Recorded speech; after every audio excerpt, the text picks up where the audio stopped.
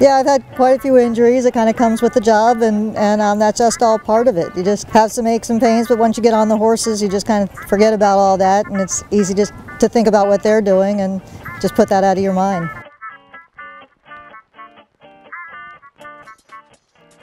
A lot of times I wouldn't even know things were broken until like sometimes the next day, and so I guess I must have developed a high pain tolerance.